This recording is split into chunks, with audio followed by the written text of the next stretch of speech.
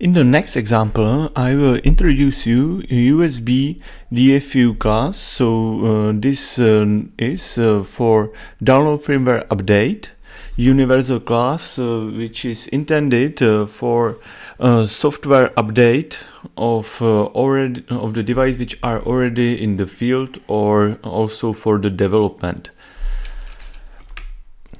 This class in a current way can use one of the two drivers.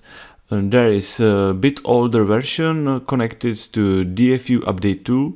We will also use it using this demonstration, and this version use dedicated driver from STMicroelectronics, which we will be able to see a bit later. There is also a bit newer version connected to a new tool from ST, so-called Cube Programmer, which is using different driver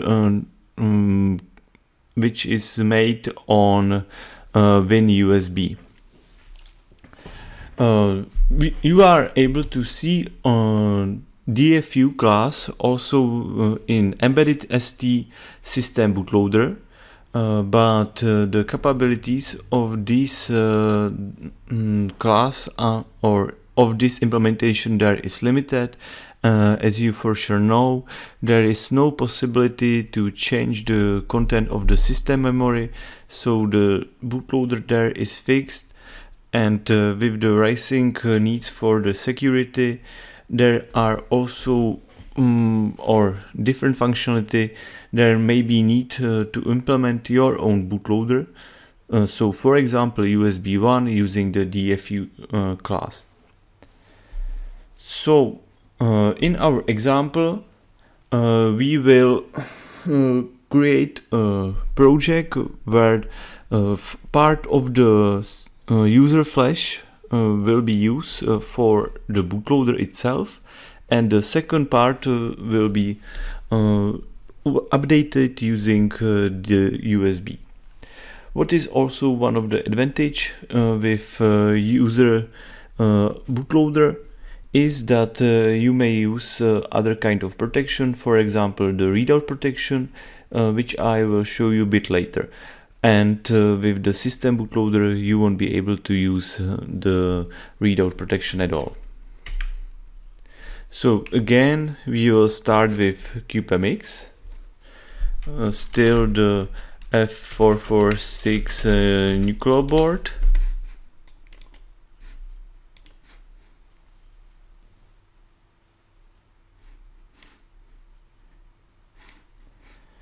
And like before, we will use precise clock source, so bypass high-speed external.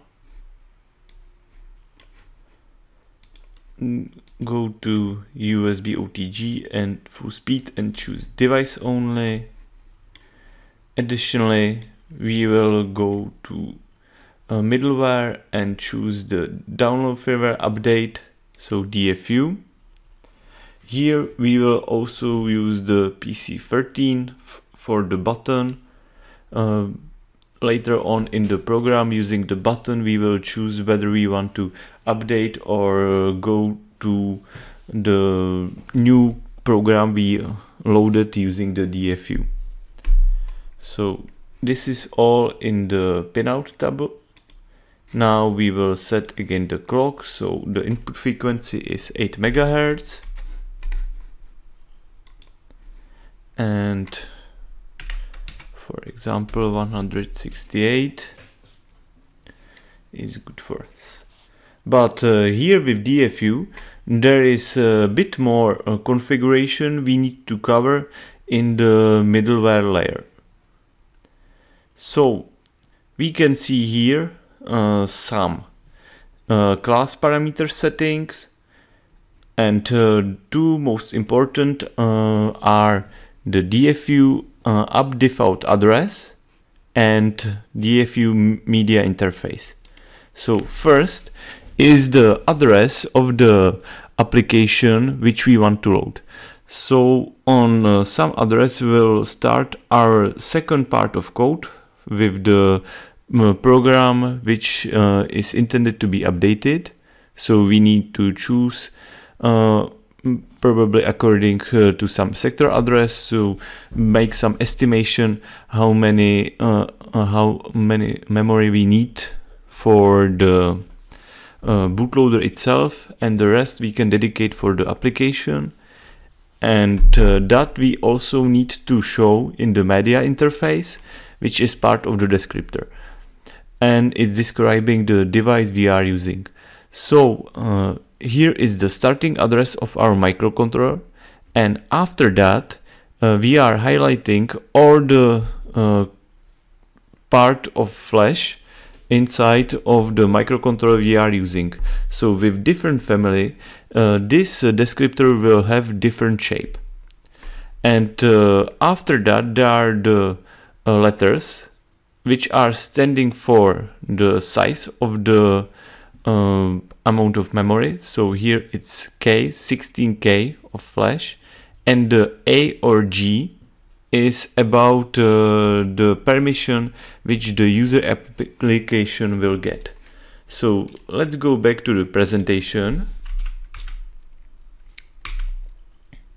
and here we see how it will be in our case. This is but that's not exactly what I want to show you now. So the default address sector 2, 8000, and internal flash descriptor. But more important is part of the application node about the letters and their meaning. So byte, kilo, mega, that is quite obvious. But more important and not so straightforward visible are the digit behind the multipliers, and here you can see that A stands only for readable, B erasable, all permissions are for G. So if you need to get more information or look for it again, there is the application node 0424, and on page 72 you can find all this information. But back to our example. So on the default address we will use the sector 2, so 8,008,000, and as we can see the granularity of STM32F446 is 4 sectors of each by 16K. First two we will use for the bootloader, then is one 64K sector, and after that 3 128K sector of flash. So only the first two sectors will be read-only, and for the other, the DFU host will have the possibility to read, write and erase. So let's put it into the cube. So the starting address 8,008,000, and after that we see that 8 million is correct. Then we have two 16K sectors with read only. After that will be two sectors with 16K. We already can read, write, erase. After that, one sector of 64K with read, write, erase. After that, and the last types of sector are 3 128K with all the permission, and that's all we have. So with this shape we can continue, but also we need to be careful that this is true only for our STM32F446. with different family may be different. Last thing we have here, and maybe also important for us, is the transfer size. with a higher number will be a faster transfer. We need to be careful that the DFU is using only endpoint 0, so the granularity of the transfers is still 64 even with the high speed, but it will be faster grouping if we use higher number, but also with higher number is growing the need for the RAM dedicated for this buffer. So it's a trade-off between the speed and the dedicated RAM to this purpose. Next setting we need to do here is also the interrupt, because inside of the DFU driver is used the hold delay, so we need to have smaller priority for USB than for the SysTick, so we don't get locked.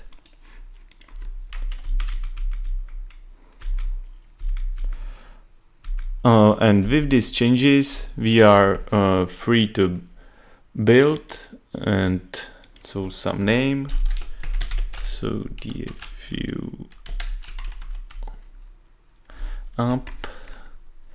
Again we choose the True Studio and we increase bit the heap, as we use quite a big buffer for the memory, and we can generate a project.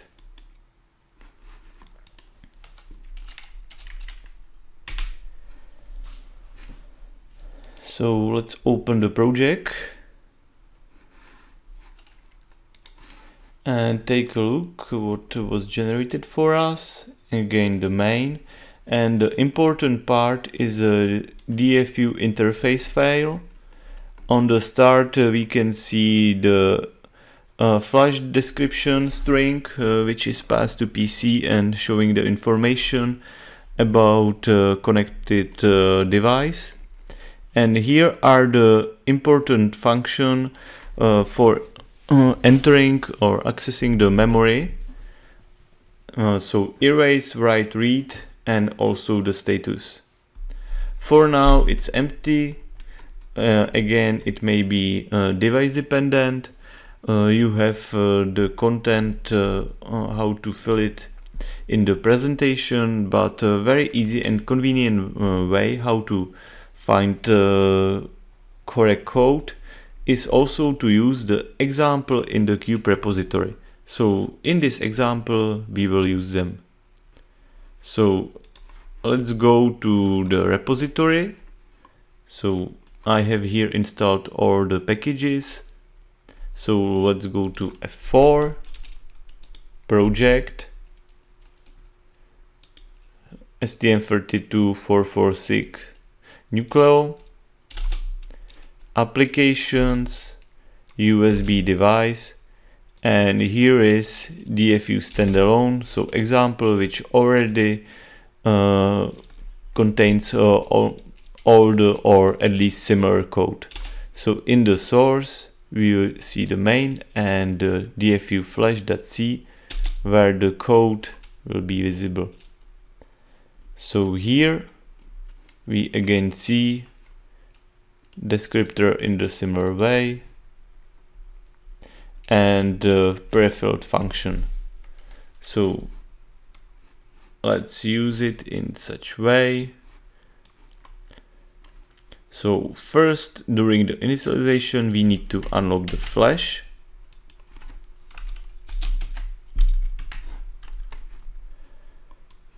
During the init we want to lock it again.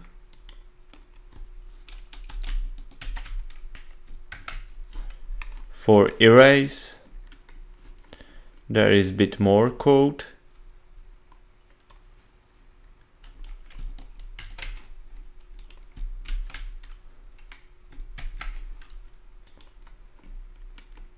Also for the write.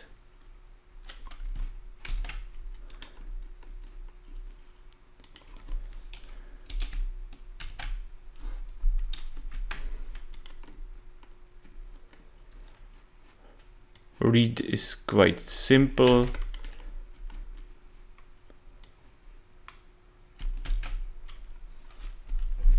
But still, it would take some time to figure out how to correctly fill. Then we have the status. So again, use the same.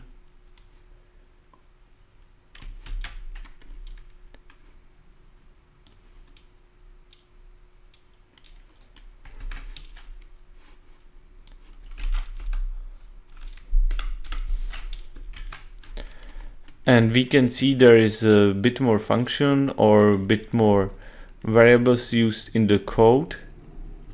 So for example, the sectors which are entered. So we need to add 2 more functions, mainly due to the fact that the application still want to be universal. So get sector function and get bank in our single bank device. It's quite simple, but it's here due to the universality and compatibility with dual bank devices. So we need also to define these 2 functions.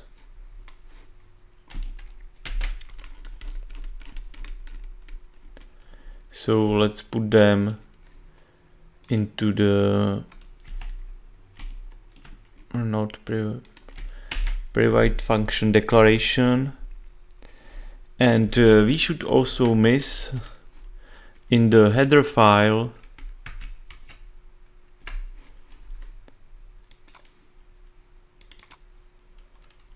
the sector numbers. So let's take a look if the header file, yes.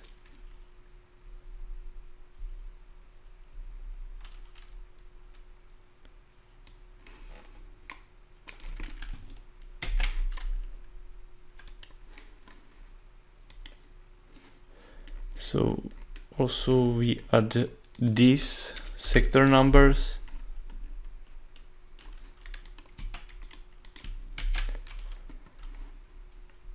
And now the microcontroller will be able to show to the host available sector and rewrite the code which is in the user section of our program now. But still, we want to be able not only to update the code, but also to jump into the code we loaded into the microcontroller. Okay. Flash programming time, flash erase time. That is something I missed to define here. So yes, put it there also.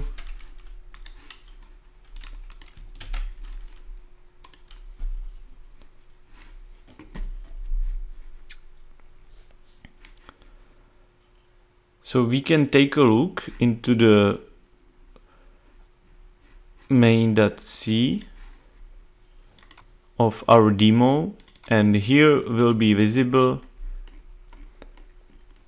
the function which is used for jumping to another part of code.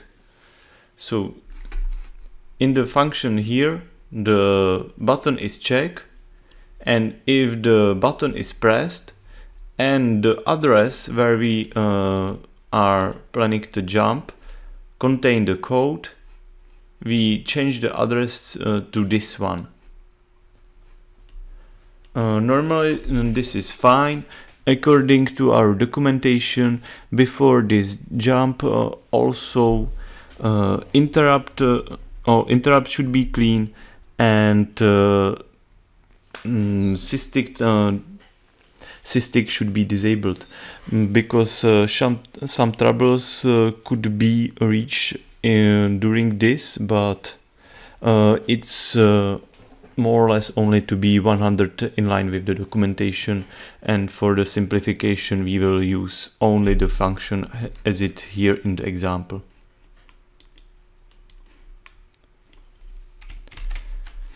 So I will again use the example code and put it in the main.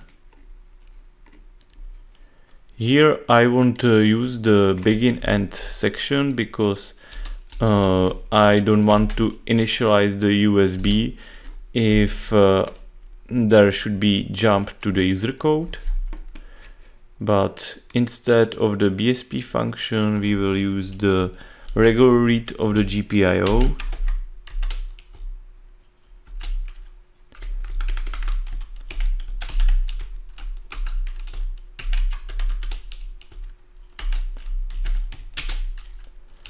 GPIO C, GPIO pin 13.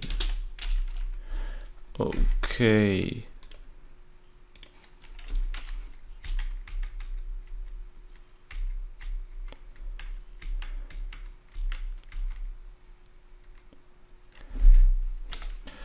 There were also some definition which we need to use.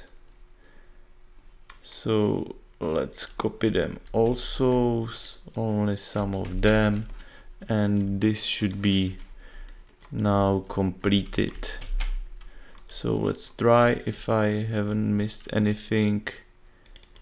Yes, I did. Okay, there is also the definition of the P function in the main.h.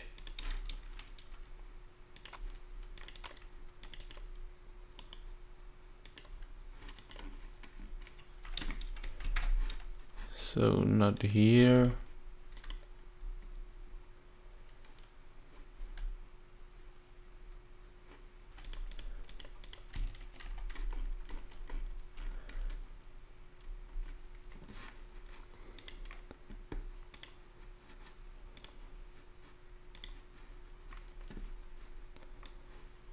Okay, I found it in my presentation to do not lose the time.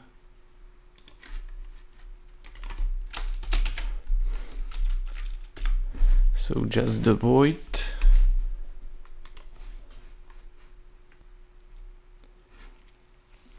And now we have it completely. So let's go into the debug, load the code,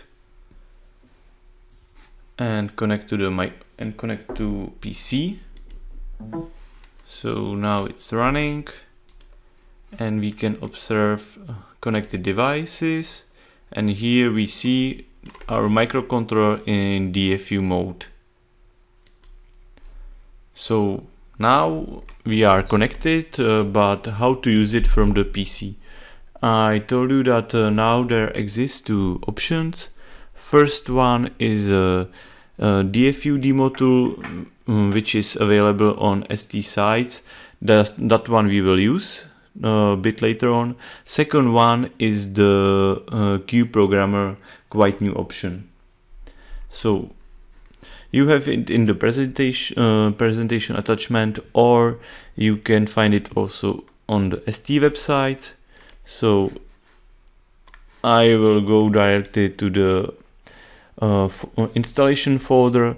Now there is available version 3.0.6, and here there are not only the documentation and drivers, but two most important files are the file manager, which is creating DFU files out of the hex file, and the demo application itself. So let's run the demo, and we can see that we have connected device, and here on the internal flash we see the sectors and what we are able to do with the sectors. So the permission we have. So on first two, which are allocated to the bootloader itself, we can only read. On the other we have the full access. So now we have the application in the microcontroller, but nothing to be loaded. So for this purpose, we will again create a very simple program with CubeMX. So a new one, again F446ZE, and here in this project we will only enable the LEDs, and the LEDs are PB0, PB14 and PB7.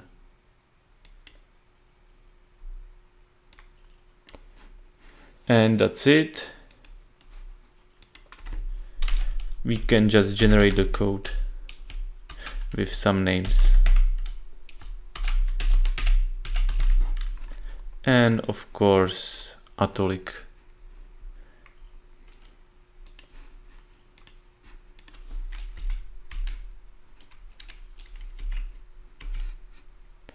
So let's open the project. I will close this one so it's not mixing with my project. And now this is the LED toggling program which will be loaded into the microcontroller memory with the DFU, so using the USB. And we need to make two changes here to make it run from different than the default 8 million address. So first is the linker file. So we will highlight here that the program is starting from the address 8,000,08000. And second important thing is that we are as we are on different address, we need also to move the vector table. So on M4 core, which is inside of the F446, there is the option to reallocate the vector.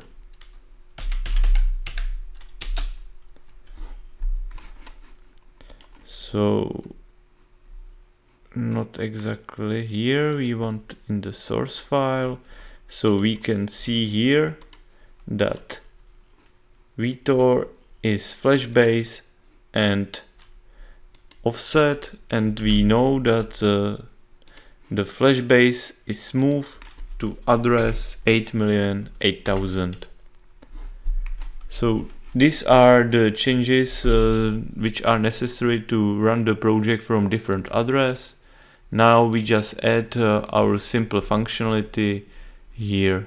So init everything, and now in the while loop we add the LED toggling.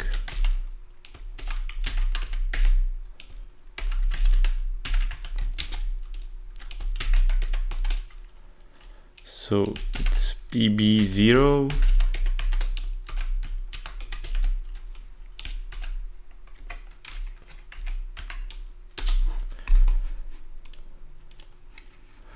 and for example PB14,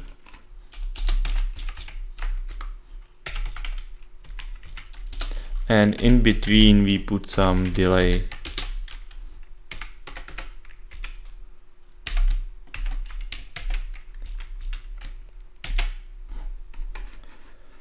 So that's it, but we want to load it into the microcontroller using the debug, but we need to get a hex file as an output from the build. So for various IDEs, this option is different.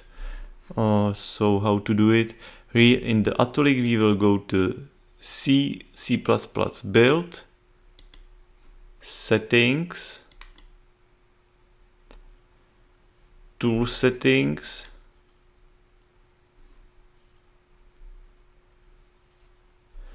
and in other we see the output format. So we want to get Intel hex as an output from the build. So okay, and let's build one more time. And here we see that a hex file was created. Okay, so we have our hex file. And now we need to push it to the microcontroller itself using the DFU.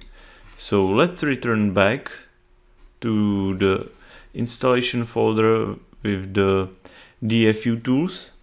So here we will go to the file manager, which will create us such windows with option, and we want to generate a DFU file from a hex. So let's continue. And so first we need to choose the hex file. So where I have it. So USB example, toggle, debug, and here is it. And generate here the DFU file.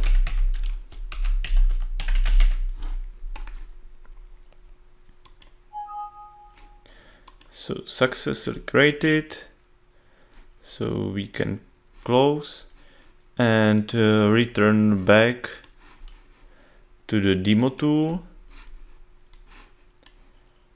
So now we are here.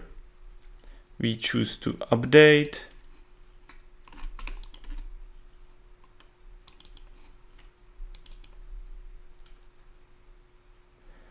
And go to debug, and here is the DFU file. We want to have it also with verification and go for upgrade. So everything went successfully, and now we can see after the reset the LED are toggling and the device is not connected because before the USB was initialized we jumped to the user code. But if we reset with holding the blue button, the application is again available and we are able to one more time upload the data. So here we are now more or less in the similar functionality like with the system bootloader. So now we can demonstrate the functionality of this solution also with readout protection.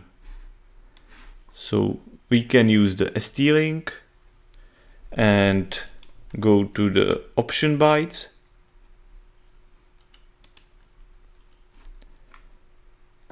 Or for demonstration purpose, we will first erase the complete chip.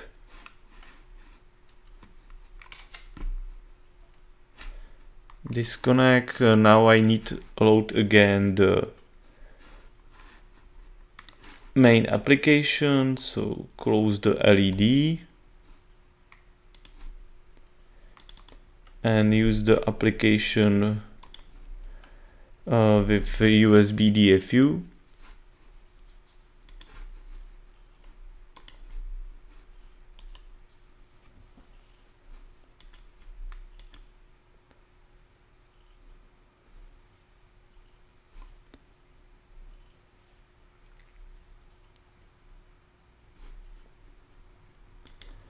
Okay, so now I should be again able to see, but it's cannot enter the second part of the code, so the user application is not loaded there as I expected. So let's go to the ST-Link utility and enable the readout protection 1. After this move, you won't be able to work with the system bootloader anymore. So now with system bootloader you would not be able to load the code, but The readout protection is not disabling the access to the flash, only the debug possibilities and the system memory possibilities. So now the debug cannot read the memory content, but using our bootloader we will be able to access there. So you can reset. Okay, one more thing now. As we enabled the readout protection, and so debug access to the microcontroller is disabled, and ST-Link on the Nucleo board is accessing using the debugger the microcontroller. We need to disconnect the ST-Link, otherwise it will be stuck and cannot run. So right now we will remove the connectors on CN4. So now the debug is not active and cannot access the microcontroller, but the application is running. So now the microcontroller with the readout protection 1, and still we are able to upgrade.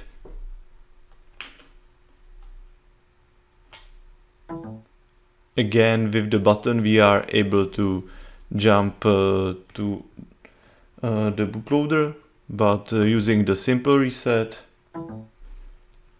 the device disappears in the program and LEDs are blinking.